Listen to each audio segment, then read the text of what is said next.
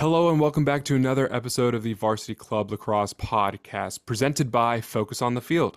Now, Focus on the Field is an administrative service provider focused on youth sports organizations. They offer a fully outsourced turnkey solution to the administrative burden facing administrators, coaches, and volunteers. They offer multiple services through administration, communication, registration, and technology.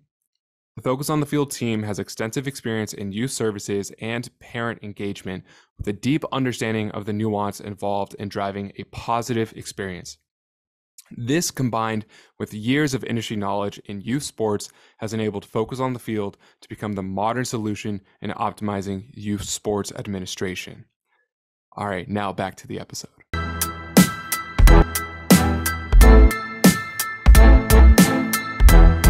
Hello and welcome to the Varsity Club Lacrosse Podcast, the world's greatest club lacrosse podcast. My name is Brian Plunkett. With me, co-host Sam Criscola. Sam, how's it going, man? If I'm honest, Brian, not a great morning. Slept on my friend's parents' couch last night.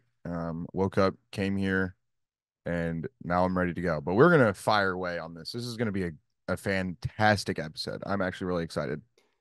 Yes, sir. I'm super excited about the interview. But to summarize today's episode, today we're going to discuss the newest news in the MCLA. Then we have an exclusive interview with the Boz. And finally, we have our New Year's resolutions for this year. So, Sam, what's going on around the MCLA? Yeah, we're gonna start with something that I'm super excited about. I think this is a great iteration, addition, whatever you'd like to say, of lacrosse and specifically for MCLA.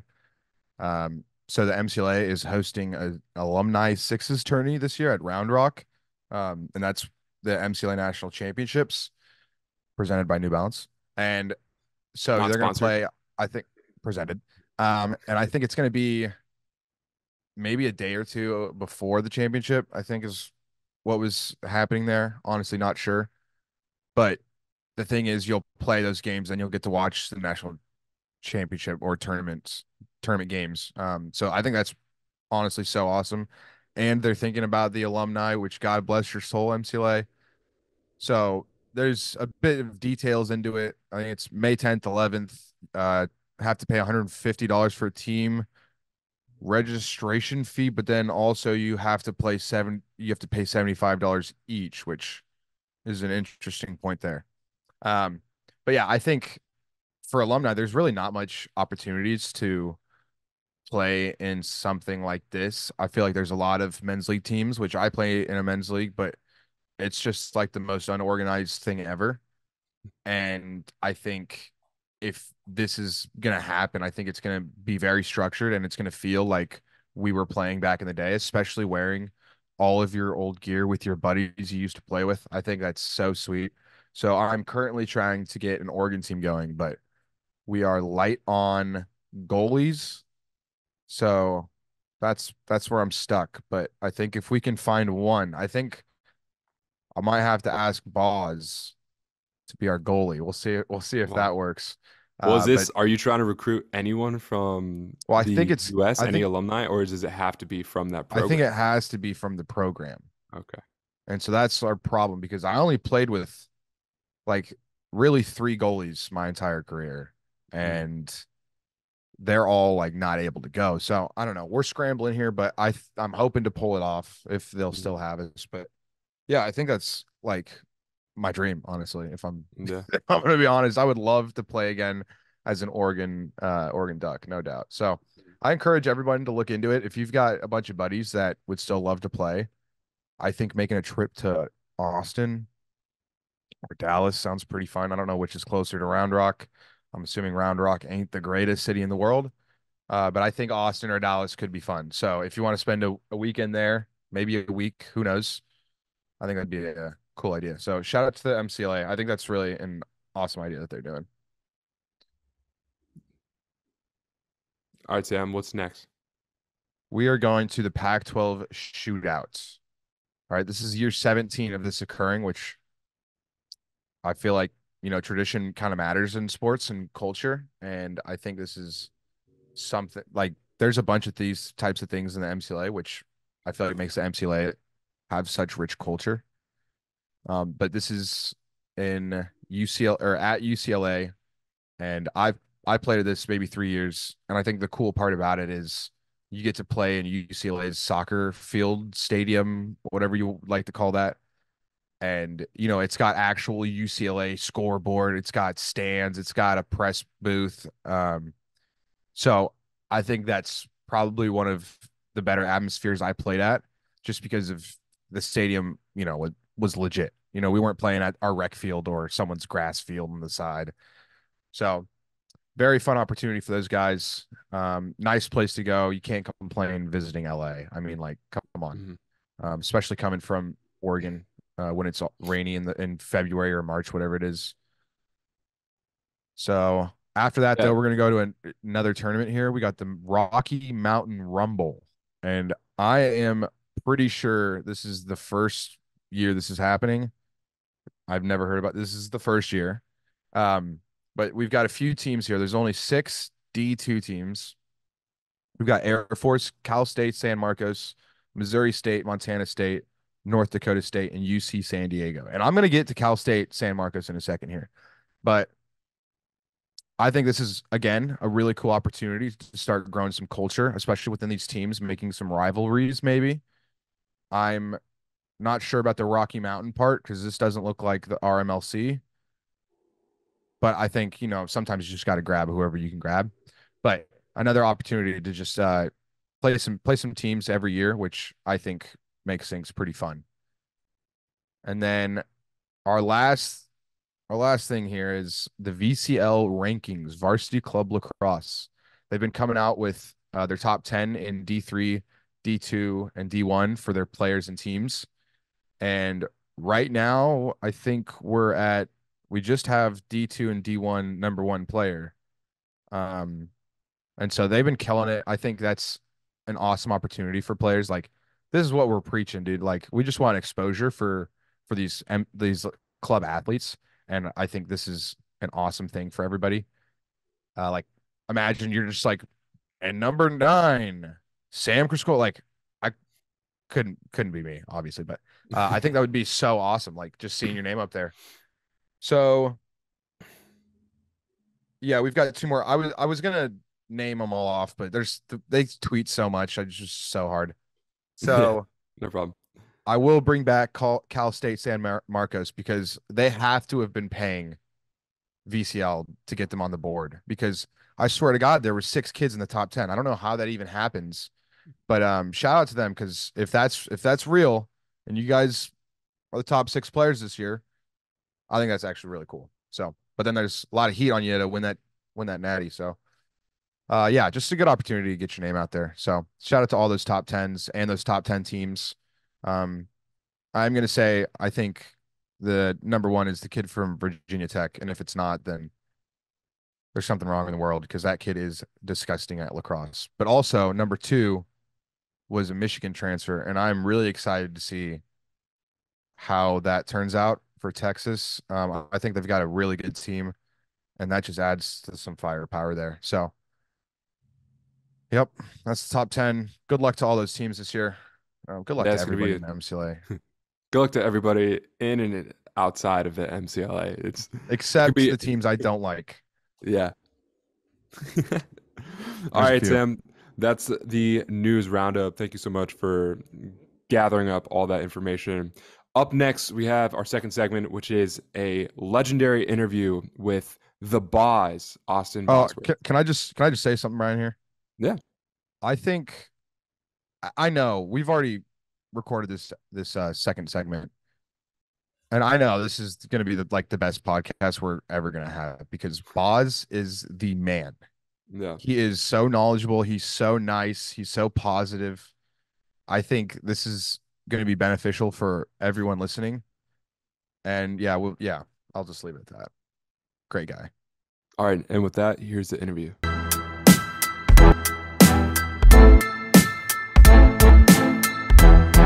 Introducing a Eugene, Oregon native, former immovable object at UO, a current assistant coach at UO, and the most loving person on earth. Austin Bosworth. Welcome in, Boz. Yeah, Thank you so much, Dragon and Uno, my two favorite lacrosse podcasters. Oh, it's just I'm too good. so grateful to be on. Thank you so much for tapping me on that long guest list to jump in and talk lax with you guys. I really appreciate it. I love you, Nighthawk. For those Awesome. listeners out there, I hope you can understand the reference. If not, Hope you can comment relate. below what you think it is. All you listeners, you know what's good for shoulder pain. This is just gonna be quotes the entire time, movie quotes. That's all I am. I'm Yep. references and just slinging jokes. That's all I And am. that's okay. That's all we need. Boz, I think we're just gonna start off like kind of we normally start off, but I think you've got a very interesting background. And I think a lot of people can relate through just being club lacrosse. A lot of shit doesn't go your way, um, whatever that may be. And I think everybody would benefit from hearing about how you grew up in lacrosse and everything and how that's blossomed into what it is now. Of course. I'll try to keep this as short as possible. I've got a nice little essay here, but my roots with lacrosse started with my dad. He picked up the game in Virginia when he was in high school, carried it through college. He was a University of Oregon alum and played for the club team in the 90s, and then went on to play in the local men's league, was called the Nutria, which I think is a pretty cool name. And so I picked up my stick really young, playing catch with him. The first chance I had to play organized lacrosse was in fourth grade. It was the Players Club Experience Camp, run by the current Oregon coach then. Um, and it was a really awesome experience because I was playing with like middle schoolers, I was playing around high schoolers. And so from a very young age, I could see the progression that I was going to go through in the next few years and what I could work on to really become better as a player. And that's really not the case for a lot of people in Eugene, unfortunately. It's not a huge hotbed for lacrosse. We do have a number of high schools that play organized lacrosse, but it's unfortunately not quite as popular as Portland or even Seattle. Seattle has a much stronger foundation for lacrosse. I played EVYL, Emerald Valley Youth Lacrosse, during middle school. And then I went on to play for Marist here in Eugene. And then for college, I actually decided to go back east. And I went to Holy Cross out in Massachusetts, and I played club with them. And that is a nickel team, an NCLL league team. And so I was able to play the full 4 years, or 3 years, because I was off campus my junior year, but played 3 years with them, had an awesome time. Came back to Oregon after graduation, met a girl, bought a place, not bought, but started renting, the classic Zillennial struggle. Um, and was working for a few years and was like, this just isn't clicking, and went back to grad school to study public administration, nonprofit management. And through that, I thought to myself, hey, it's always been a dream to be a part of the Oregon Club Lacrosse program. I'm a little long in the tooth, but why don't I go try out, see how it goes? And I instantly gelled with the upperclassmen there and the culture that they had with the team. Made it through several tough rounds of cuts on my personality alone. I'm fully believing in that fact for sure. Even though I wasn't behind those closed doors, I know what that kind of conversation was like. Hey, Um, sometimes that's all and I you had an need. absolute right. Yeah. Sometimes it's just that foot in the door. I had an absolutely electric year with the guys. I played some face off. I got a few reps. My claim to fame, though, is during the PNCLL championship This shit game. is lit. The This is my favorite moment ever playing you know, lacrosse. I'm gonna take a pause from my roots really quick to talk about this story, and I'm not gonna be too controversial with it. But there was a hit on our goalie in the third quarter. Goalie was not happy with it. Those hands were not together on that hit in the upper chest. For me as a high school ref, I saw a cross check, but hey, college game, it's a fast-paced game. Maybe the ref was following the ball. Not my problem. Our problem was the fact, though, that the goalie had choice words for the ref, and told him that was a cross check. And the ref decided it was within his purview to send our goalie to the box for a full minute. We tried to get an at-home player to sit, but they were saying, nope, it's personal. So I ripped my jersey off, ripped my shoulder pads off, threw his chest pad on, grabbed his gloves and his helmet, ran in there with no warm-up. And I'm going to be honest, first one flew right by me. It Yep. was 14 yards out. They had some room. They took it. I was going to have to cross the goal to get to it with a an off-stick save. So nice shot on the first one. Second one, again, not gonna lie, didn't see it a bit, but it bounced off that left foot. So I was 1 for 2 on saves in the season, and was able to jump in there and keep our team, in the competition. We were at that point nursing a lead, and unfortunately, Boise State was able to tie it up. And then in fourth overtime, they closed it out and were able to head to Texas and take our place that year, which was a tough loss, a tough way to end that season. That was the end, I think, at least, of my collegiate MCLA playing career, because the following year I saw how competitive tryouts were going to be. I didn't feel like my body was right quite where I wanted it to be. So I said to the officers that were coming up, hey, would you be interested in me as a coach potentially, as more of a coach role than a player? And they said, hey, let's try it out. Let's jump at it. And I was really gracious to them for welcoming me in.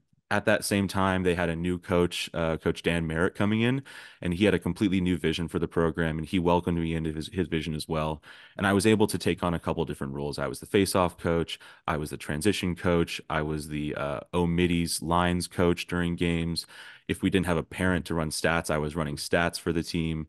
My camera was the run doing film, and all that fun stuff. And so I try to just be a jack of all trades and really fill in wherever there's a need, to make sure that these guys get as much of an opportunity to play on the field as they can, because that memory is still fresh for me. I know how important it is to make sure that everything is in place for that time when you're on the field, because like Sam has said in previous episodes, these games feel like 5 minutes, man. When you're playing in them, they're like they're like that. They're over so fast. And so making sure that they've got all the preparation ready to be able to go out there and play, that's how I'm going to generate that that that joy and experience of watching them play, like being able to say, hey, I did help with making that happen, that win, or that goal. So that's where the joy is with coaching now. um and I've got to say, coaching is tough on the home life. I wouldn't be able to do any of this for the previous season or this season as a current assistant coach. Couldn't do it at all without my wife Kelsey at home, taking care of the dogs, taking care of those tasks at home that really frees up my ability to go to practice 5 days a week and travel with the team. Because to me, it is such a privilege and a gift to be able to do this with these guys and be in a position of leadership. And I want to cherish it, because I know it's not forever, because I've got other things that are on the roadmap, like human babies, less furry babies, and all that type of fun stuff. And so, while I want to get out there and give as much as I can, because the sport has given me so much. And so that's a bit about my story. One thing that I totally forgot to include, though, because it wasn't in my notes, was a pretty transformative experience for me in my freshman year of high school. Or you know what, I wasn't actually freshman, it was my junior year. My dad reached out to a native youth lacrosse program out in Burns, Oregon, which is in Eastern Oregon, and set up a friendly competition before the season. And the Nodsit Saga came out with a creators game prayer at the beginning of the game. And I had known a little bit about our history and our relationship with the indigenous community, and how that has gone. Um, and so I was a little bit cautious, like, how are they going to come into this place where it's a Catholic school, it's a bunch of privileged kids playing their sport? How are they going to feel? And they welcomed us in with open arms, and it was all of us joining hands in a circle in the middle of the field, praying to the Creator, thanking them for this game. And I was like, wow, this game can do a lot more than just give me these bruises on my legs and make my hands smell so terrible. It can do more. Um, and so that moment for me was like, wow, there's a way for people to actually engage with cultures and communities that they don't even know, that are just a few hours away, through a sport that some people think as totally privileged and is totally white. And I hope to really help to combat that, because I'm going to come at baseball a little bit, but this is America's pastime, my friends. This game was played thousands of years ago by the Iroquois Confederacy as a method of diplomacy to keep from going to war with each other. They played lacrosse, man. That is hardcore. They played with rocks. They used deer skin as strings. Man, this is metal. This is the real metal sport. And I think if more people had access to it, if more schools had gear to hand out to kids, and if there were more leagues, not only would there be less head injuries, because less kids will be playing football, but people will be more in touch with their community and in touch with cultures that they haven't even had a chance to learn about. So I think that's one really cool thing about lacrosse that I don't hear about talked about all the time. Just wanted to call that out. No, and you're definitely right about that. I think even for myself, and I'm gonna throw Brian in here. Like, I don't know a whole lot about it, honestly, about indigenous culture and how that even connects like with lacrosse. I know there's, that baseline of they've played this for thousands of years and whatnot, and they started this and this is their game. But then it's like almost my knowledge is just like not there. So if I could ask, where could people go to figure out these types of things? Like, everyone could just say Google and whatever, but like, do you have I'm kind of throwing you on the spot here, but do you have specific places where people could go to figure that out? No, thank you.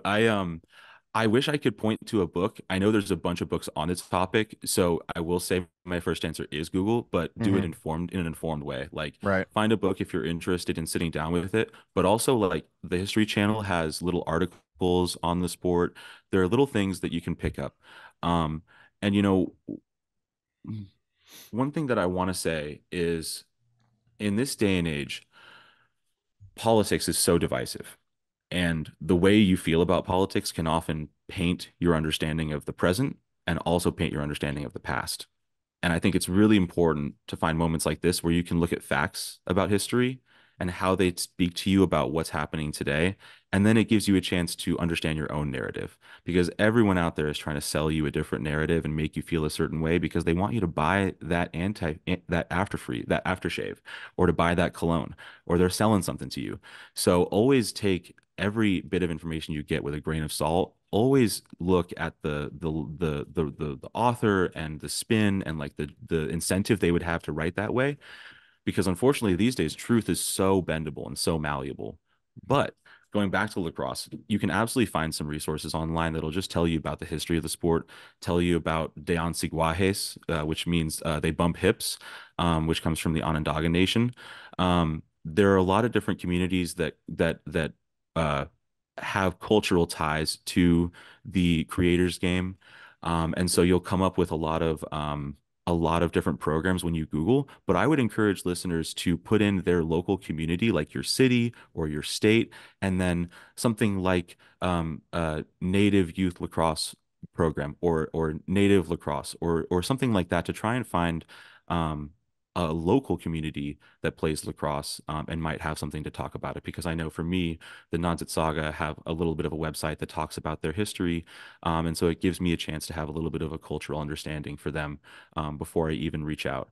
And this is something that's been in the back of my mind is, how can MCLA teams also do this? Because I think that the college landscape is a perfect place to question your beliefs, to question your thoughts, and to question those opinions that you have. And one way to do it is to sit down with people that disagree with you. And I'm not saying that we inherently disagree with the indigenous community, but I will say that they would obviously agree with me that there are places where we can respectfully talk about differences in how we would run things or how we would decide things. Um, so I think that to answer your question, yeah, there are some resources readily available, but if that story resonates with you, there are absolutely books out there to really dive into the story more. And I wish I could say that I've read those and could call those out with by title, but I know those are there as an option. And a really quick also about this connection to the indigenous game, I think MCLA current players can also draw something from this traditional roots for the game. And that's that this is a medicine game. It's a game of healing. And it's also a game that should span generations and span time. So when I talk about, the Oregon team now, I'll talk about effort goals and I'll talk about how that's going to drive our outcomes. And those effort goals are short term and they're long term. And so seeing the game as a game given to us by the creator and given to us by these communities and seeing how it's a millennia long game, it gives you that perspective of I don't have to be focused on getting short-term gains right now. I can focus on my development as a player over time, especially as a high schooler. If you think about, I think it's just as important to practice your philosophy for the game as much as you practice wall ball. You should practice how you think about you approach the field, how you approach talking to your opponents on the field. Um, because like not to get on too many tangents, but my opinion, whenever you're on the field, you should have your favorite classical music playing in your head, because you should be perfectly calm and serene because that's going to give you the perfect focus on those little tiny decisions you make during each game that are going to turn the outcome. So that was a very meandering answer to that question. But No, that there is was a awesome though. wealth of information out there, but always be critical with what you're taking in, no matter what the source is. You always got to think to yourself, what are they gaining from it? And what can you glean from it? And what can you really understand from their perspective? Yeah, I definitely think this should be on at least somewhat of people's minds, if not the forefront of it. And I I definitely feel bad about not having this type of knowledge and not us waiting until episode 9 to bring this up, you know. So I think And I that's what I want. That's what I don't want people to feel. I don't want people to feel bad because ignorance is not bad in and of itself. It's when you weaponize it or when you use it to hurt other people. So not knowing something is a perfectly innocent place to be. And it's an awesome opportunity when someone says there's that world out there to learn about. But also, just because I've done this before, you should never feel bad or put yourself down because you don't necessarily have the time or you don't take the choice to learn about that. Because everyone's got 24 hours in a day. Everyone's only got so much attention and energy they can put towards it. Um, so I wouldn't want someone to be like, oh, someone else is doing more than me because I can get like that. And the comparison yeah. game is just a thief for happiness. Comparison is the thief of joy. God, you are so positive, boss. That shit is crazy. Mm. I I just didn't even have any coffee yet. yeah, right. I just think it's like important for people to know, especially like this game has given me so much, like way more than I ever expected. And I think learning like the actual roots of lacrosse and knowing what people have been through to keep this game going, I think is very important and definitely something I'm gonna try and keep up with now, at least maybe not keep up with, but learn a bit more about it. And I think what's awesome is um, Aiden Skokin, who was also on the pod not too long ago, he's working with the PLL, and I feel like they're doing. I think they're doing their part with getting the indigenous culture out there, at least with doing. I think they do Indigenous Day at least, and then I'm thinking it's a little bit more than that, but I think it's just kind of getting that ball rolling with yourself. I think within every person, it's kind of hard to get going and stuff like that. But I think it's important, and I do appreciate you bringing that up and wanting to talk about that. Of Yeah, course, I everything needs personally. momentum. I've got that. Oh, I'm so sorry, Brian. No, no, Dragon, no. Keep on going. please. This happens. Please. I was just going to point out the little I forget the name of them, but they're these little straps, lax straps. I bought it and it's part of the Orange Shirt Society. So there's little ways that you can also do, even if you don't necessarily have a super informed perspective. I just want to call out the Orange Shirt Society as one organization that's really trying to do work. And it's not lacrosse specific, but any way that you can really help to shine a light on the fact that there is this history. Because when you learn about the history of lacrosse, you will learn about the experiences that indigenous communities had in the past. And it's not something you should shy away from. It's something you should confront, you should understand, you should accept. And it's not something that you can ever place blame or push blame on someone else for, but it's something that you can say, hey, this happened. And reconciliation requires acknowledgement of past events. That doesn't require an apology, but it does require you to say, hey, let's acknowledge that happened. So that was my tiny little thing about the lax straps. And I totally agree. There are things that organizations can continue to do to make sure more people know about it. But please, Dragon. Yeah. No, I was just gonna say, that'd be really cool if somehow the MCLA could make it kind of like a requirement, to just have at least 1 hour session for each team to just go over the culture of lacrosse.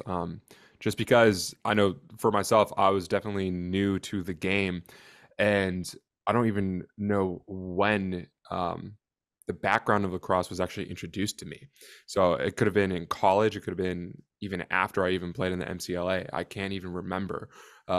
So it's such a shame that the culture of the sport isn't really discussed that much to new people to the game. And I just think that it would be really cool if the MCLA or other organizations can make it a requirement for those teams to kind of just like go over the culture, go over the history, and um, give respect to the sport and where it comes from. Yeah, Totally agreed. totally. We could Yeah. also go backwards and do like a petition, like all the teams sign a petition that they'll hold this for an hour. Um, because that might also sort of like, rather than making people feel like the MCLA is pushing a policy on them, it'll be like their peers saying, hey, this is the right choice. Like, you should do this.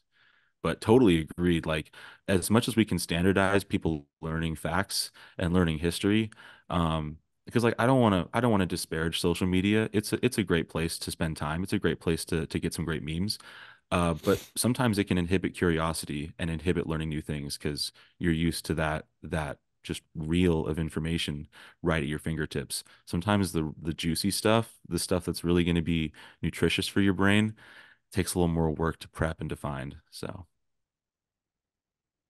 Yeah, Sam and I definitely need more nutritious stuff on our social media feeds. Hey, really quick, is that okay if we transition to a couple questions that I had for you? I feel like our your audience is really going to benefit from a couple of these questions because I'm not sure if they've been asked of you guys. Is that okay, or did you have something else coming up? No, let's do Yeah, it, boss. all goodbyes. Okay. So these are my questions for Dragon and Sam. And we'll alternate who goes first. So for the first one, Dragon gets to go first, and then after All right, Sam will go first. sounds good. I don't know if this was a tradition for the Boilermakers, but it was for the Ducks on travel games to do freshman karaoke. And TBH, it was not just freshmen. Once the freshmen were done, if it was upperclassmen that wanted to grab that mic and belt some Mhm. tunes, they were more than welcome to do so, as long as they were good and as long as they didn't play anything too horrible. Then we cut them off with booze. But hey, Mhm. that's the way she goes when you're on the stage. So Right. to questions. Favorite bus karaoke song by you and by someone else? Oh man.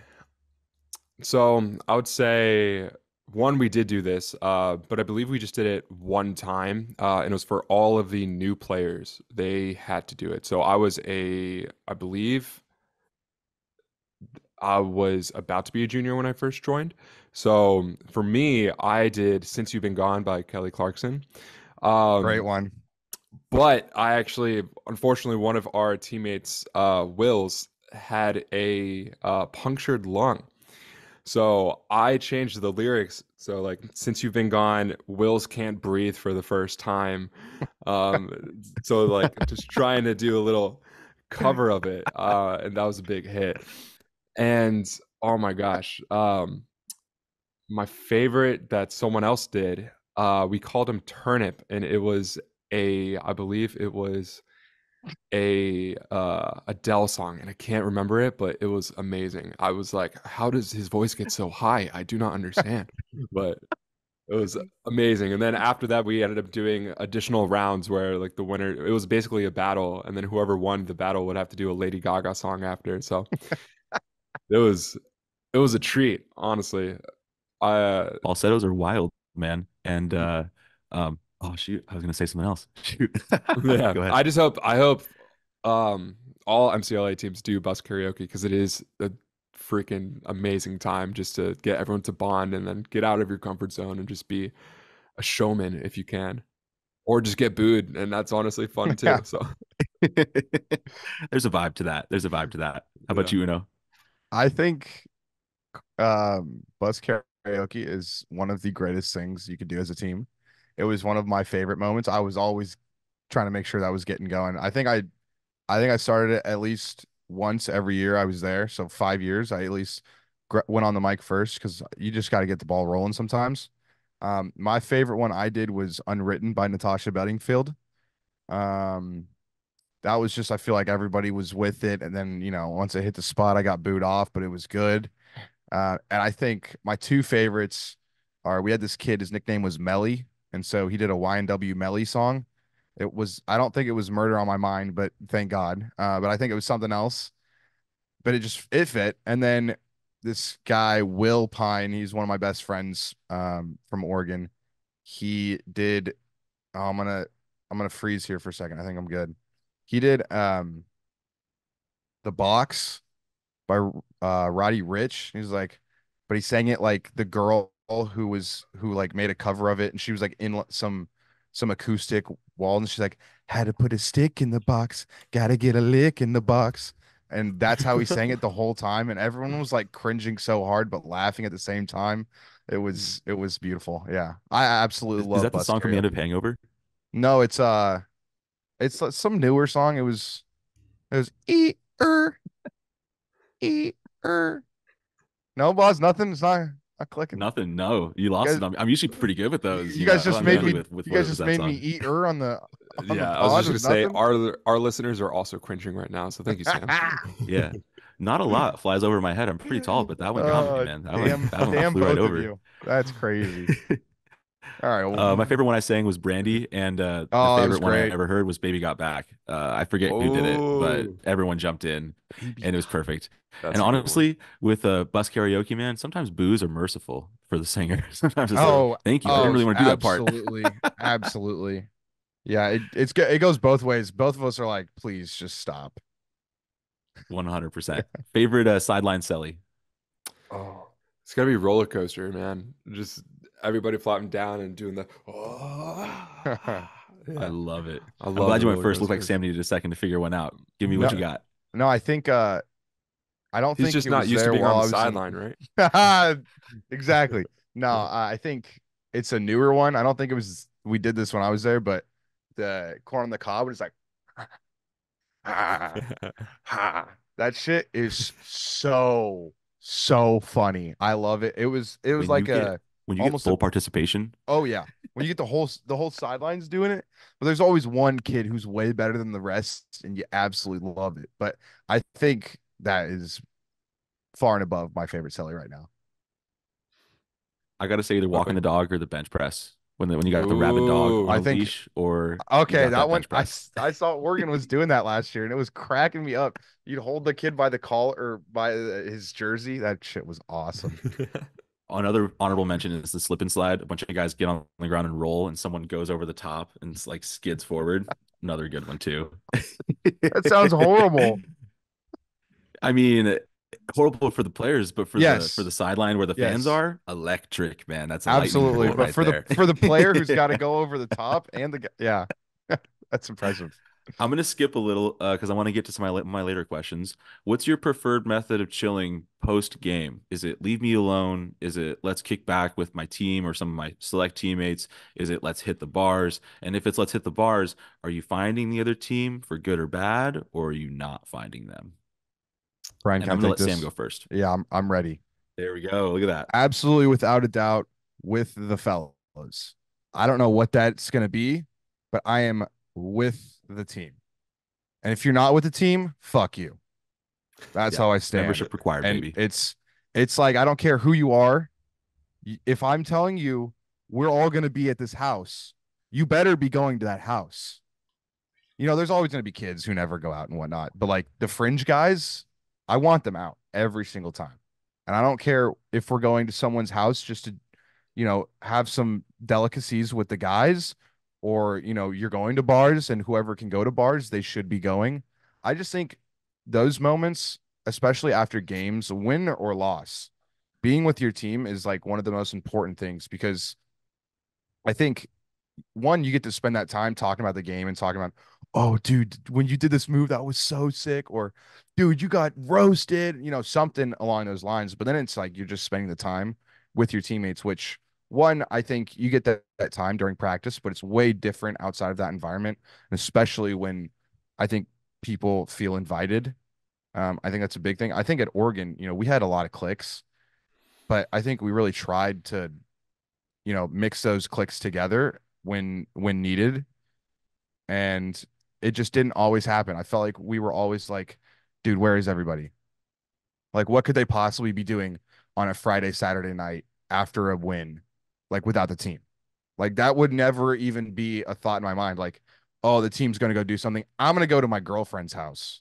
Like that shit blows my mind. Like, Let's go absolutely. watch Grey's Anatomy. Yeah, I don't know what they're doing, but it can't be as much fun as what we're doing. So yeah, that's Right? I think without a doubt should be with the team. Absolutely. And Yeah, here I'm the comes same Brian way. with it. Okay, there we go. There we go. Like, leave me the fuck alone. I just want to be playing video games and eating mac and cheese. Yeah. Yep. No. So for us, we would definitely just have a kickback. We would go to one of the lacrosse houses by the name of Steakhouse, and then the underclassmen will have a Steakhouse Junior. But typically, we'd try to get everyone to go to Steakhouse, and yeah, that was just fun, just hanging out with the boys, getting into some trouble. And then for the people who could go to the bars, yeah, just go to the bars. Let's celebrate, or just get sad and mope around, but have some drinks and dance with some random people. Did you guys ever celebrate or go out with other teams? For us, it was like never really an option because whenever we would play, it's just we never, at least from my experience, we never had anyone just mingle with the opposing teams. So I would be really curious to know if you guys ever did that, or even if honestly, like feels like it would be a cool thing if teams would just hang out after the wins or losses, but I don't know why, for some reason, we just never even thought of it. Much more of a beer league, men's league pastime. You know, when you're like part of that men's league, they'll say, "Oh yeah, here's the brewery. Let's all meet up," and you'll break bread with the opposing team. In the MCLA, I think one example is when we were at the Pac-12 shootout last year, and we were staying in a hotel downtown. We a couple times just ran into players from the opposing team. You could tell because they were wearing a sweatshirt, or because lacrosse players sort of have a look sometimes, so you can sort of guess. Um, and it was fun because that was always like meeting someone that has a really weirdly close connection to you, but you don't know them at all. So it's cool to like sit down and talk to them. But there really aren't a huge opportunities amounts of that for the MCLA, and I think that is something that could really be beneficial.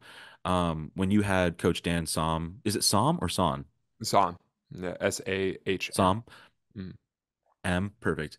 When Coach Som was on, he talked about making travel happen for teams. Because one, it gets your players to a different part of the country. Two, it gets you playing a different type of team, and hopefully like a different caliber team. And then three, those travel opportunities are those chances where you could potentially say to the other coach, "Hey, can we put a dinner together where the two teams meet, have dinner, meet each other?" Because you never know what's going to manifest from that. One thing that I've always taken with me with lacrosse is that it's a really small community, and you're always going to know someone else in that community once you're a part of it. And you never know when that network is going to come to bat for you. When you walk into an office and someone that you know from lacrosse 7 years ago is sitting in that office, and you've got a friend already. So I just feel like that's a really one electric part about lacrosse is that if you've got that in common with someone else, you've instantly got a friendship or at least one commonality where you can start exploring what else you can connect on. Um, so that was great. That was a great answer.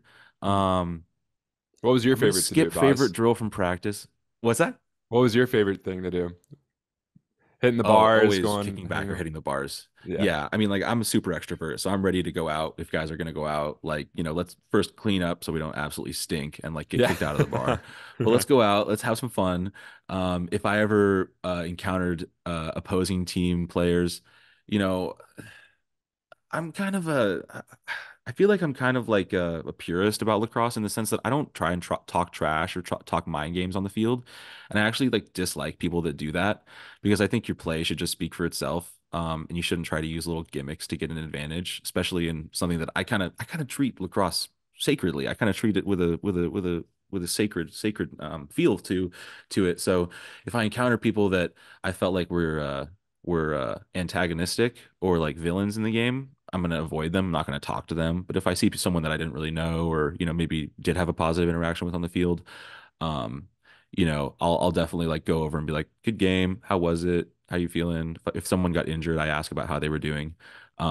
Anything like that. Um, uh, Another fun thing that I can ask Sam about that I can't ask Brian about, unfortunately, because he just never got this opportunity as a player, was to stand and banter with your attackman. Do you have any most like ridiculous stories from an attackman trying to get in your head and try and mess with you? Because I've got a couple, and I feel like every defenseman's got a few, and maybe every attackman's got a few about defensemen because I feel like the mind games with defense might Oh, be a little bit absolutely. stronger. Um, I'll go from both sides. I was never antagonistic. I never did that. I would never do that. I respect everybody. Yeah, I'm bullshitting. I absolutely was the kid you hated, Boz. That was me. Um, Ever since high school, like I used to play LSM and I was like a show every time we had a face off because I'd do something, something stupid. Like I'd put my arm around the guy and then I'd go, I have a highlight, putting my arm around the guy and then I go and de-stick him. It was awesome. I put my finger up a dude's butt. I'm not gonna lie. I would be the guy to do whatever I could to get them off their game. Um, and then we played Nevada, I think my super senior year, and this kid was like pissing me off so bad. And I finally did something where like I took the ball away and cleared it. And I came back. I said some shit like, "I'm your biggest nightmare." Like, so just some of the stupidest shit ever.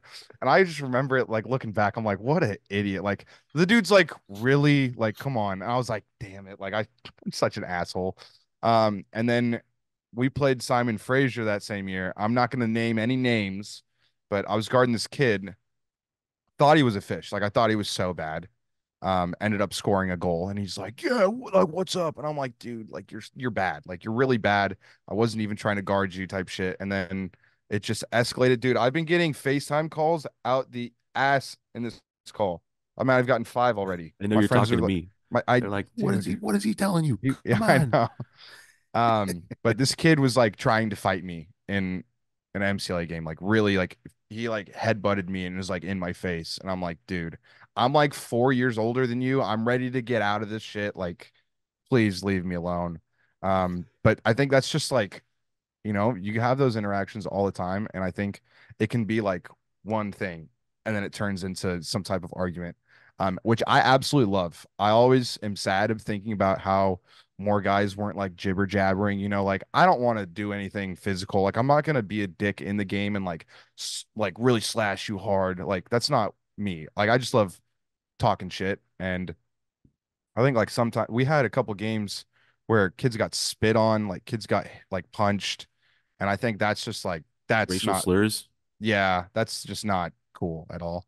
But I Yeah. fuck with the shit talking, but not once it escalates any farther. We don't like that.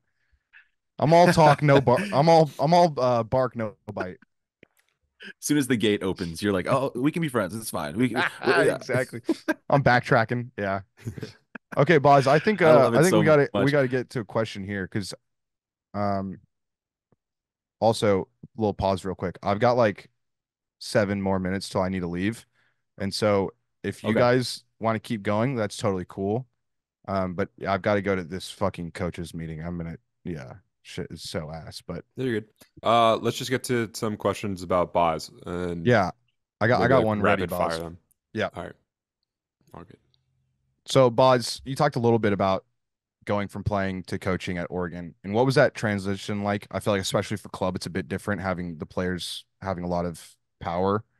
So what was that like going from player to coach of a team you were majority teammates with a year before?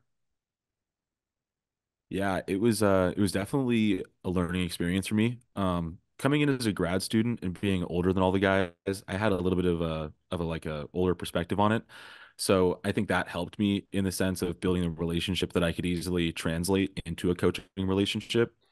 I would characterize myself as a player's coach in the sense that I'm always watching a player's development. I'm listening to a player's feedback. I want to hear what they need from me to get better. I want to make sure it's an active relationship of improvement. Um, and so the fact that I was a player with some of these guys, it didn't seem to affect relationships whatsoever or politics because I think everyone knew that when they came to me, I was going to give them my honest opinion and my honest understanding of the team, and they could give me anything. And if they told me that it was in confidence, it's not going to be shared with anyone. Because I take trust really seriously, and trust not just in the sense that I'm not going to repeat a secret, but also in the sense that you can trust me to be focused on the things that you guys need to be focused on during these 5 weeks of practice to get ready for our first game. Because as a college student, you're focused on a huge amount of different things, and your brain is still developing. So it's a coach's job to go in there and really be that guiding force and that strategizing force. And so it was easy for me to make a transition for that reason in a sense because the MCLA at the elite level is very different from high school because these players have a wealth of knowledge to go off of, and um, that can either increase the likelihood that they're going to look at your feedback and pointers and take them in and be coachable, or it'll decrease the likelihood. And so when you talk to a college player versus a high school player, one, you have to show you're legitimate in the sense that you know what you're talking about and that you can tie it into some deeper facts of the game and into their game specifically so that they can trust that that's something they should take in and adopt as part of their game. And I've always been very much about knowing what I'm talking about and giving feedback that actually is useful for them. So I think they saw me as a player that was really willing to like say something that needed to be said about the way the team was flowing or about the scheme. And so it was really easy to make that transition as the coach. Having Coach Dan Merritt as the incoming head coach and bringing a brand new vision also set up the perfect transition for me as a coach because I was going to be able to manage this really close relationship with players and give Coach Dan some information about how the team is doing that he might not get from a player because he's still working on that new relationship and still building those things toward deeper levels of sharing. So I was able to really be a conduit for a new coaching staff. Um, And so I really found the transition to be super natural. Like I've always wanted to coach lacrosse ever since I started playing it. I realized there's this second truth to lacrosse in that if you're not the one on the field, but you're still helping the people on the field, you're still part of that struggle and you're still part of that victory at the end. And so that's really what motivates me is the fact that I can take all the things that I've learned and all the things that other coaches have given me over the past 2 decades and give it right back to these players and help them with these little parts of the game that hopefully are going to put us over the edge and help them reach those effort goals that lead to those outcomes that we want for the end of the season. I think it was probably a really easy transition for you because I think everybody respects you. And I think it's that honesty thing where it's like, I know Boz is going to give, like, he's going to shoot it straight to me. I don't have to, the coach isn't worried about how we're going to think about things. I feel like you've got that relationship with the players to where you can just say whatever you need to say. And there's not going to be like a repercussion because it's just how it is. And I think everybody's cool with that, hearing that from you. It doesn't work if it's from everybody, but I think it's that trust factor where it's like, I know Boz has got my back. He's just going to tell me, if I'm fucking up, he's going to let me know. So yeah, and I think that's something really important, like player coaching. I think I'm the same way. And it's like, I've had those coaches that just yell and scream and don't really connect with you. And that's no fun. I'd rather be the coach who doesn't yell as much and is way more in tight, like knows his players. And I think that's really important. I think that's sometimes tough in club lacrosse because you don't always get those good coaches. You get the guys who like to yell and scream. So It's even harder for an elite MCLA program because Oregon has 80 players every year coming out to try out. So as a coach, you have to be able to filter them out for the talent that you need, yeah, and then gracefully and gratefully tell the rest of them that they can play with Hop Valley, the men's league, for the year. And then after that, you still have 45 guys that each have a huge host of goals and expectations and dreams for the season because each one of them has that drive to love the game and to get from the game what they want. And it's your job to keep that fire burning, not to let it out, not to fan it too much, to burn out too fast. And that can be a really hard job, especially at the club level and at the college level, because these guys are coming from so many different experiences. They have so many different goals outside of the field. And so sometimes getting them focused on practice or getting them focused on um, the minute parts of the game that are so crucial can be hard sometimes because they're wanting to just go at it at sixes. And it's a great problem to have when the guys are just like chomping at the bit to get out there and compete. That's the best problem to have ever. All right, Boz. Now, what was the hardest part about playing in the MCLA, and what is now the hardest part about coaching in the MCLA? Those are two great questions. Thinking back to the year that I played with the team, I think the hardest thing was that before playing for the Ducks, I had been pretty accustomed to being on the field a lot. Um, from fourth grade to the end of my college career with Holy Cross, I was pretty much out there, playing attack, playing midi, playing defense, just being where I could to help the team. And so being in a situation where I could clearly see that there were other players that had spent more time in communities that had more developed lacrosse, they had more skills than I did, and they had better instincts than I did. And so it was hard to take that into account because I wanted to be a standout player. That was also from Eugene because me personally, as someone who grew up in Eugene, I've always wanted to play for the Ducks, even though they were a club team and they weren't like the most popular. It's the pinnacle of lacrosse in Oregon, and so for me, it was always a goal. And so realizing that my role with the team wasn't going to be a starting defenseman or the star face-off guy or best man-up attackman, knowing that my role was going to be being a really active sideline player, being a really critical eye for when things go wrong. What can you glean? What can you understand about what happened that went wrong that you can tell your teammate about so that they can hopefully learn for the future? Because without that, we're all just going into each game without having learned anything from the previous one. And I think that's one thing that I took away was that I'm not going to see the field, and that's really hard to swallow for me. But I can absolutely still be a force for good on this team and not make my lack of playing time a problem for others.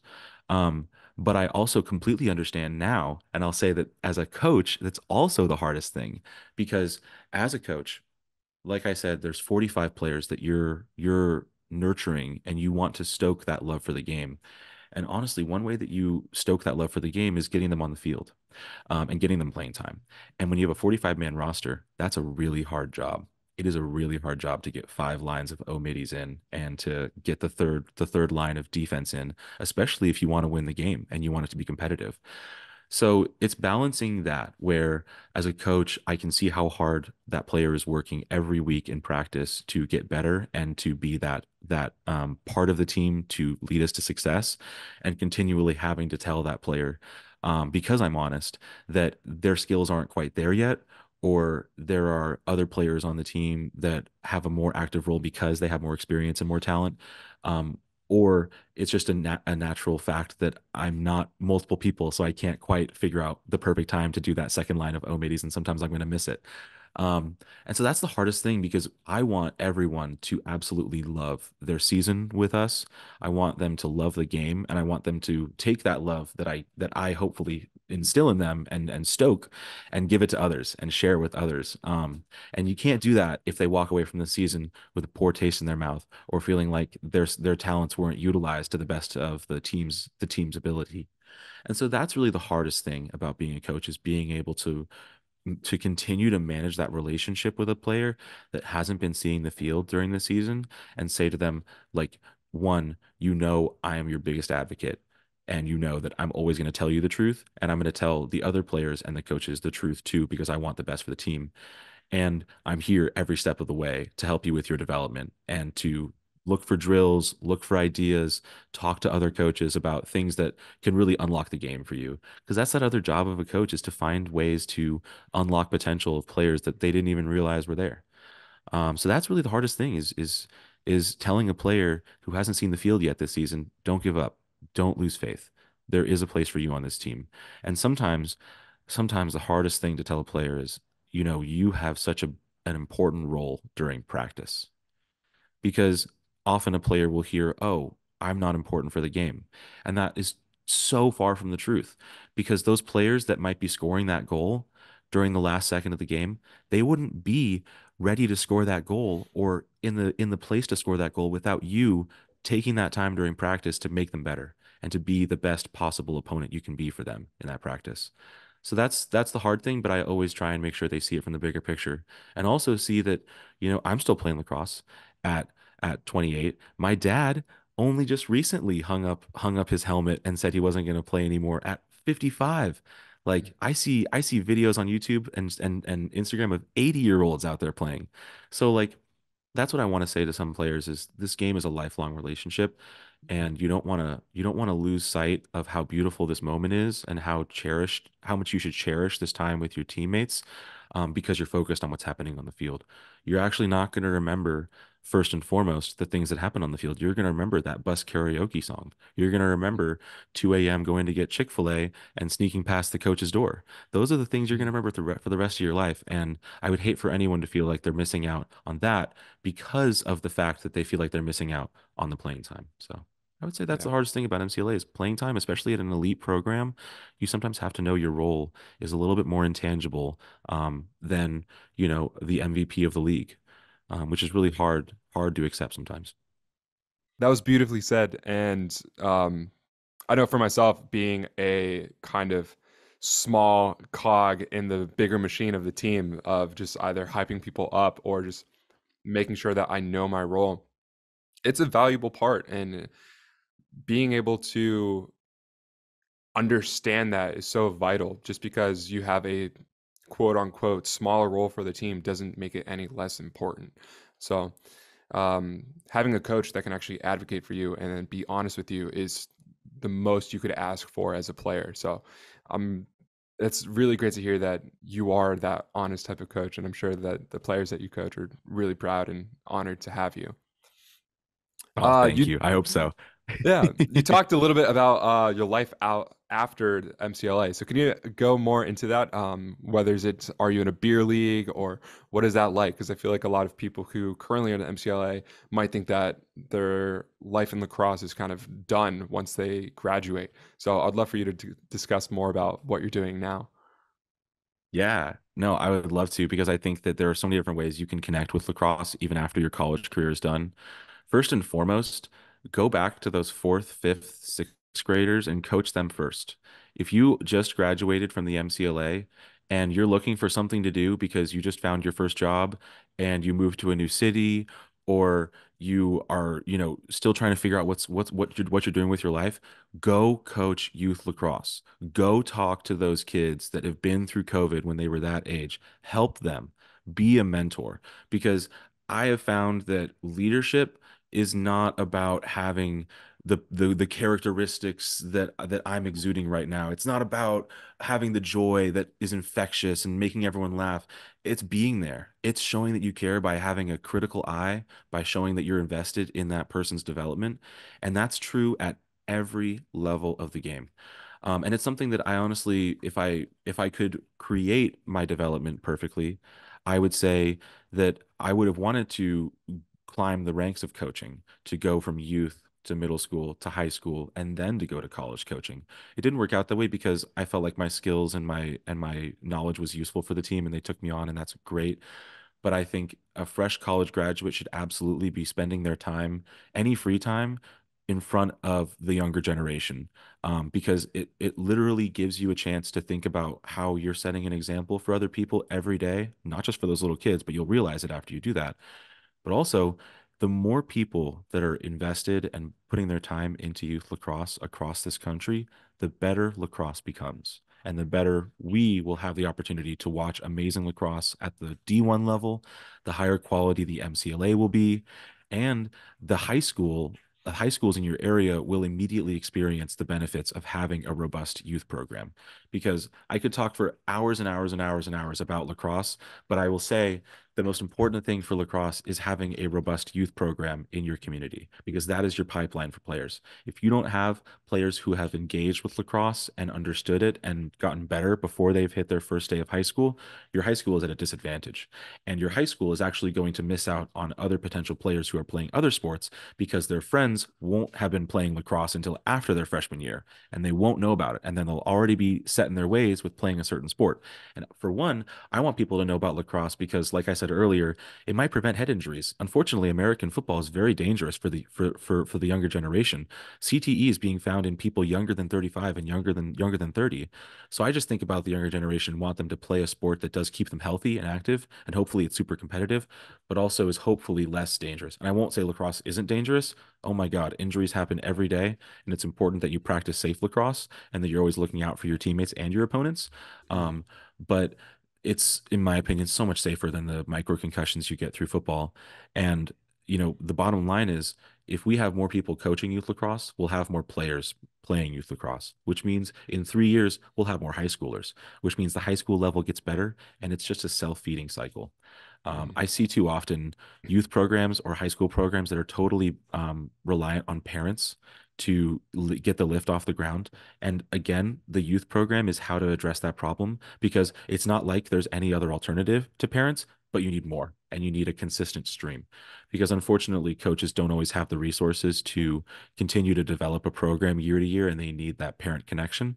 And the only way that you'll have continuity, because that happened to me high school. I graduated and our program suffered, unfortunately, because we didn't have a large amount of a freshman class coming in. So Mhm. it's always about having a continuous stream of players and those parents who understand the game, understand how much their kids love the game, and that they want to make sure the game is played at a really high level. Mhm. Um, because like I, as a kid, was always super sad that I didn't get to play lacrosse D1, and I had this belief that it was because I grew up in Eugene, and that's just not true. Anyone Mhm. from anywhere in the country can become an absolutely insane athlete and also get good at lacrosse well enough to go try out for a D1 program. But at the same time, I would love for every community to have the opportunity for a kid to play lacrosse from at least third, fourth grade, all the way through high school. That's Yeah. the dream. Honestly, the best fundraising things that we did at Purdue was just playing with the youth teams, like having a youth team come over and then just being able to coach them and teach them. So it does start from the bottom in the young age, and if they develop well, then it's going to increase the games at every single level going forward. Yeah, So if you want to have an speaks, impact, you start with the younger kids. That's who you want to start with. yeah, Those are the kids who are looking up for role models, and the more you can be a positive role model and to show kids something you love and that it can benefit them, better off we'll be. Yeah. Now, Boz, that leads us into our final question. So, what advice do you have for these younger kids, these high school lacrosse players, thinking about playing in college? Oh man, I wish I could go back in time and be one of these again because it's such an exciting time to be seeking out the opportunity to play lacrosse. Um, if you're in high school, I hope you're hitting the wall every day, with both hands and behind the back. I hope you're watching as much lacrosse as you can, on social media. I hope that's all the accounts you follow. Um, and what I hope you're doing is thinking, like I said earlier, about how you approach the game, because the game is a miniature version of life. You will face all the adversity that you will face in life during a lacrosse game. And how you face that adversity, how you confront it head on and learn from it, will change how you approach the rest of your life and tackle the biggest problems that you'll face. Um, and so in high school, first off, lean in, enjoy the ride. Like, don't be hyper focused on college because you think it'll be this amazing experience. That might be true, but it might not. So take every moment, um, not for granted. Enjoy everything, cherish it. Um, a lot of folks on this podcast have had really good advice about making sure that the college you choose isn't just because of lacrosse. It should be because you see a future because of that diploma. You should find a program that you like, that you enjoy, whether it be engineering, whether it be political science or economics, um, anything. But make sure that the academic program that you're signing up for is the one that you're going to be using long term, because learn from my mistake. I did poli sci because I found it to be a compelling thing to talk about. But no one wants to pay you to talk except for podcasts like this. Yeah. And it's not usually about politics. Wait, we're So getting paid? my you guys are getting paid. Yeah. It's one of my favorite movies. We're the Millers. Um, Yeah. and like, don't take for granted the high school experience, but absolutely be picky about the college you go to. Oregon is a great place to go to college because it has a great business school. It has a great law school. It has a great digital media school. I'm sure there are many other schools that I'm not calling out. They'll be mad at me for not talking about them when I go to practice. But the the programs are the first step. Second step is, how far do you want to go? Do you want to go outside your state? Can you do that? Can you do that financially? Do you want to start looking at scholarships and those kinds of opportunities right now? Because the earlier you do that, the better you're off. Every dollar you get approved for with scholarships is money in that plane ticket to go to a place you want to go to. And that's how you should think of it. You shouldn't think of it as, I'm going out of state, it's so expensive, I got to go take all these loans out. Fine. If that's what you have to do that thing that you want to do it. But you should take advantage of every scholarship you can. So that's that second thing of location. Because like I grew up on the West Coast, but my parents were from the East Coast. I always wanted to experience the East Coast, and so I knew I was going to be going to the East Coast for college. So I applied to a bunch of different East Coast schools, tried to prep as much as I could for scholarships. I know if my mom sees this, she's going to laugh at that super hard. Um, but definitely think actively about how far you want to travel and recognize that that's going to be every break. If you want to go home, you got to hop on a plane for Christmas break. And that was something that I didn't quite think about when I went to Massachusetts. That got pretty annoying by the fourth year. Yeah. And then finally, after all of that, then you think about the lacrosse program. How developed is it?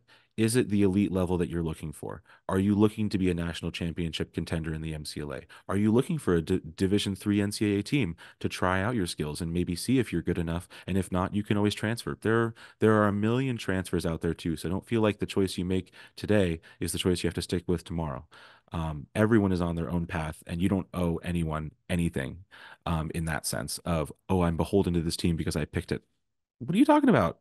Go get your bread. If there's a team that you're going to fit better on, do that. If there's a program you like better, transfer, because we only have one of these lives. So do the most you can with that time. But that's why I call it, make it part of your college triangle. There should be the triangle of school, extracurriculars, and then taking care of yourself. And if you're wanting to be in a part of an elite college program, that is going to take up 30 to 35 hours a week of your time. We're not a D1 program, but that is absolutely how much time our players have to devote each week to practice and to preparing for games, or else we aren't going to be the competitive team we want to be at the end of the season. And so those are things that you just have to acknowledge. Like the guys that are part of the team, we have frats and sororities at Oregon. It's a very strong Greek life, but we're honest with players, the officers, not me, because it is a player-run organization, like Sam said. So coaches are hired by the players, and they're there to facilitate the players' experience. But they'll tell people that have tried out, if you go for an officer position at a frat, I don't think that there's a place for you on the team because you can't balance those time commitments. So if you're someone who's really social and maybe thinks frat or Greek life is going to be closer to your goals and make for a better college experience, then there might be a men's league out there for you to play a few games every spring and still get that college experience. So I think everyone has to, when they're in high school, first off, I know it's a scary thought, but try and think about what you're going to do with the rest of your life and don't think about like I have to make this choice for the rest of my life. I've changed my mind like 20 times in the past 8 years, and that's okay. Everyone can figure it out. And I mean, like there's so many success stories. When did Oprah start her success? Like at 45 or 40 something. something. So Yeah. don't feel like you have pressure to make a decision or stick to it, but do what's right for you. Do the thing that's going to set you up for success because lacrosse is that microcosm of life. And every bit of adversity and struggle that you experience in lacrosse is going to translate to how you tackle the rest of your life. So if you want to be part of an elite college program, definitely understand how much of a time commitment it is. Understand that even if you do all of that, you might not see the field, and that's okay. Like, unfortunately, you have to be okay with that because sometimes your role is an absolutely amazing player during practice to help those players that do unfortunately get the field to be that level of preparedness and that level of talent that they can do their best work. Um, so it's all of those things, and I don't envy the situation that high schoolers are in these days because they've been through something that I could never imagine with COVID. I could never imagine having to experience that during my high school or middle school years and how it would change my outlook on the future. Um, but I hope that they know that even if they don't know me, they can always reach out to me for guidance. Like they can find me on Insta and direct message me. Um, and there are people also near you that you can talk to as well. Like never feel like you can't bring something up to a coach that you trust. If you have a coach that you have a trusting relationship with, you can bring anything to them and they'll support you. So never feel alone in the struggle of decision making or in the struggle of your development because there are people that if you are honest with them and show your weakness, that is a strength. Don't anyone ever tell you that emotions or showing weakness is actually a weakness. It's not. That's honesty and that's always a strength. So that's a little bit. The final thing is if a college lacks recruiter or coach is slow or late to respond consistently over time, do read into it. Um, because I've seen the case of a bunch of really awesome programs that have great social media stuff going on, but then you try and reach out to their coach and it's crickets. And that's going to speak to how the coach approaches practice and how they approach games. Because I will say that any coach that isn't taking seriously the recruiting process and the recruiting system, they are not doing their job to the full extent and capabilities. Um, because it's not like we can offer a scholarship, but we can offer a relationship so they know how the team is doing, they know what the team is about, and they know all of these intangibles before they come to campus. And that only happens because a coach answers the phone and talks to a parent or talks to a prospective player. And so if you're a prospective player and you're not having a great relationship with a recruiter or a coach, you probably should just take that into consideration as this might be something that continues to happen over the course of my career. And do I want a coach who's going to be listening and taking my information in or not? So that's just like one of the things where I try not to make conclusions about people's intentions, but I do try to understand what their priorities might be because of their choices. Like I always want to trust someone's intentions that they're not doing something, in a negative intention. But you've got to do what's right for you. So that was a lot of advice at a very high speed, but I hope that it resonates with them. I'm sure it absolutely does. Wow. Thank you so much, Boz. That is it for our interview. That was amazing. I'm sure we're going to have you back on probably in the next couple of weeks. For the listeners out there, we would love to do an episode about the history and culture about lacrosse in general. So stay tuned for that episode. Before I go, VCL squad, happy New Year, everyone. See you on the flip side.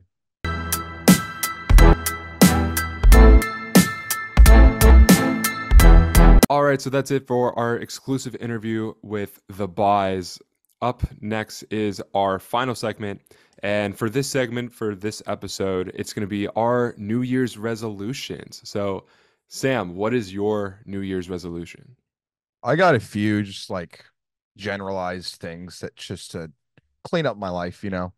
But I'm gonna go with a fact that I need to watch, which is all, I mean, this is generalized as well, but I need to watch more lacrosse this year. I think whatever level that may be, but specifically NCAA Division One and club. I feel like I do watch a decent amount of club, but now that we're here, I feel like I gotta, stay on business and I gotta start watching some more games, even if it doesn't apply to Oregon, because that's normally what I've been watching. I've been watching PNCL teams, try and keep up with that. But I think it's just got to expand a little bit. Like I'll watch my Illinois boys, and I'll watch my I can't remember what other team I got. But I'll watch that team. I'll watch them both. I think it's Montana State, and I just think it's better for us and it's better for everybody if we just start watching a little bit more lacrosse. And I was talking to one of my coaches I coach with at the high school team I'm at, and I was like, yeah, I don't really watch like NCAA college games. He's like, you don't watch that? He's like, you need to. And I was like, all right, I'm gonna start doing it. So I think it's just healthy. It's a healthy thing. Healthy to watch lacrosse, healthy to watch good lacrosse. And I think that can just help everybody just by learning some things, and you don't gotta take notes, but mental notes, you know. Yeah. That's mine. Brian, what are you thinking? That's a great resolution to have. I definitely need to watch more lacrosse as well. Yeah. And I think for me, I have a couple. One would be to just create more content, whether that being more content for the podcast, but also maybe creating my own short films, and just Okay. more things to establish myself in my career as an actor. So Yep. we'll see how that goes. But another fun one is I want to be able to dunk comfortably. Yes, sir.